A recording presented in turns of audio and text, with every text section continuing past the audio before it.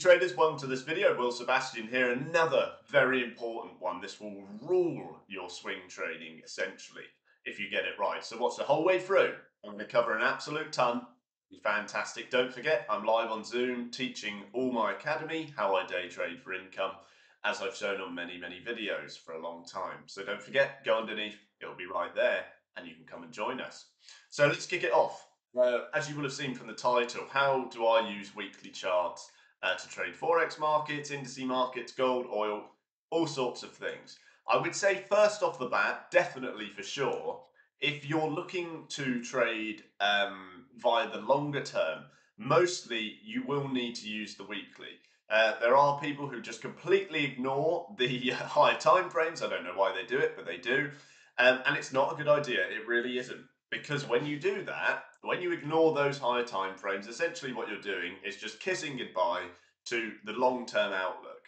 If you're trading a market long-term, obviously you're going to need to know the long-term outlook. So that's the first thing off the bat. I would say weekly charts are very ideal for that. Of course, you could scale further to your monthly and things like that. Okay, and obviously as you go down the tiers, daily, 4 hour, etc., the view gets shorter, or in terms of time mostly. Of course, your long-term sentiment is going to be absolutely reflected by things like your weekly chart. So if you're looking to track a market like a Forex market, for example, in a somewhat newfound downtrend like you've seen here, I mean, we've been seeing this since August of 2023, okay, with one pivot here and a second one there. So if you're looking for a further fall, which would fit the sentiment bias absolutely, you would need to be using a higher time frame to understand that the long-term sentiment is pulling the pound New Zealand down, okay, with favour going into the New Zealand dollar rather than the pound for a more dovish outlook on the GBP, essentially an earlier cut of rates and therefore a divesting. And also, just from a technical perspective, you'd be able to know that you've had rejection here several times and price is a little bit persistent, but still within the long term, you're looking a downside move. And that flow of, or the order flow, essentially, you can call it what you want, at this point is going to the short side, like I said, in the long term. So using the weekly shows you that. If I swap to the 15-minute, what can I see? Nothing, okay? Basically nothing, all right? So the 15-minute tells me I'm going up. And this is where traders get confused because they think this is an uptrend, okay, which it is on your lower time frames. And people who have no concept of time frames, risk management, or anything will get long somewhere like this. Now, it absolutely could be the case. It could that you fly up again. Could do that, right? But if you scale out and you go to your weekly, it looks a pretty awful place to buy, doesn't it? Because you're in a long-term downtrend, you've already had a rise up, and even worse, you've had rejection at this area several times.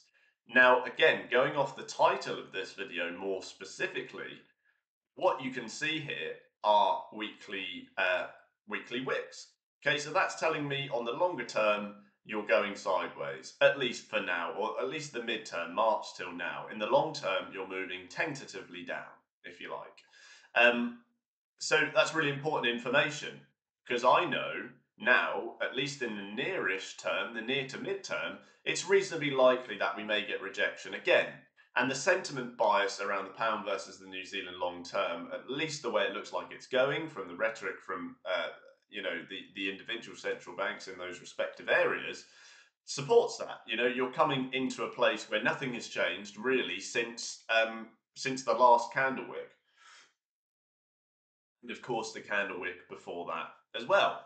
So really key information that you just wouldn't see if you weren't on your weekly. Okay, so I know this would be a reasonable place to short. I'm short this morning on the pound New Zealand, and I'm also short, even more preferably I would say, on the euro New Zealand. And you can see you've got something similar here. You've got this tentative fall over the near to mid-term. And up here is all your key price action. So I wouldn't be shocked at all if you either fall from here intraday or you fall from there intraday to long term. And I would only find that visible really if I was looking at my weekly chart, because what I can now see again clearly is a long-term downtrend. I can see the long-term sentiment bias as well as the technical bias supports and favors the long-term swing move to the downside. All right. Again, I can only see that by flicking to my weekly. If I'm not on my weekly, I'm looking at the next, hours or 5 minutes you can see on this 5 minute chart. So if it does become the case you pull down here, there'll be many traders who think that's a long. All right. Now, technically, on a very near-term basis, okay, ignoring the weekly, yes, it is a long. But if you're looking for the long-term move, which lots of traders are as swing traders, myself included, I'm short on this morning with my bias, would rather sell up here and not be buying. So there's a clear difference, isn't there? There's a difference between what the lower time frames provide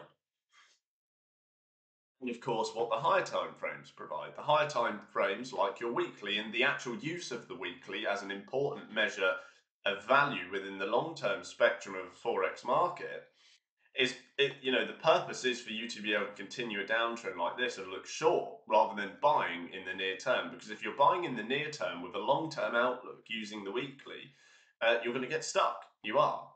And it's the same to the long side. If the market falls, and I know these aren't entirely parallel, but they're almost there. If the market does fall to the downside, okay, you would then be looking long on those respective weekly areas like this, okay, which I'm now labeling. So those all exist to the downside. It would coincide with key moving averages, which you can again see on your weekly charts, and of course your lower side of your trend line all around here. So it's really important to know that not only can you see the long-term sentiment bias and the long-term technical bias from a weekly chart, but you can also see where your indicators are. You can see clearly you're well above your 100 MA and your 200 MA. So again, that's an even better time to short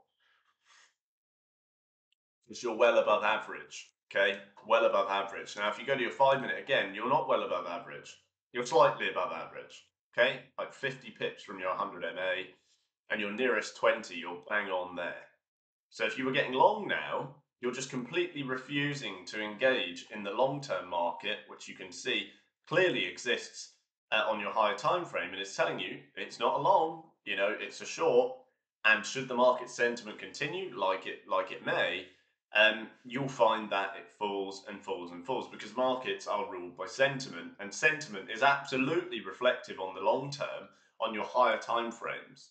The fact that you've got perhaps a longer term outlook for a dovish ECB and a more hawkish RBNZ is not going to be told by the 1 minute or the 5 minute, because the 5 minute is telling you that you're going up. The 5 minute is telling you it's the opposite. Okay, and that the euro is gaining investment. But that's not the case long term, and it's only viewable on things like that weekly chart, right? So it's really important to remember absolutely that, and the point of your weekly chart as a whole, okay? So I hope that helps, guys. I hope it makes a lot of sense. If it doesn't, let me know in the comments. Don't forget, I'm teaching live every single day, at least 10 hours a week mostly. So go underneath, you can grab it, and I'll see you in the next one. See you there, guys.